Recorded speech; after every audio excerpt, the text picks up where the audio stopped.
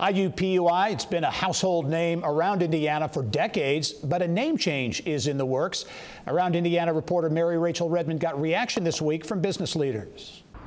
Well, Gary, just the name change itself may be hard for folks to get used to after more than 50 years is IUPUI, but leaders in the business community are looking at the newly branded IU Indianapolis as a big-time opportunity to attract and retain talent right here in the capital city.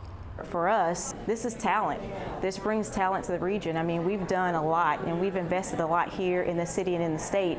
And one of the challenges we've had is, really honing in and grabbing that talent that we need. And so by attracting more and more people, because we'll have something to really hang our hats on and say, hey, IU has a presence here in the city, Purdue has a presence here in the city, that's something that we can market to potential employees that want to come and work for us as we continue to grow our business. Putting more focus on research, putting more focus on cross-collaboration with companies really is something that has been lacking in Indianapolis. And instead of having, adjuncts of IU and Purdue, having a separate major university here should go a long way toward economic development. The IMA CEO also added the talent piece to this is only the tip of the iceberg. Many of the great universities of the world are centered in urban centers because of the great opportunities that are afforded by all of the things that are available there, especially the corporations, especially the lifestyle opportunities, and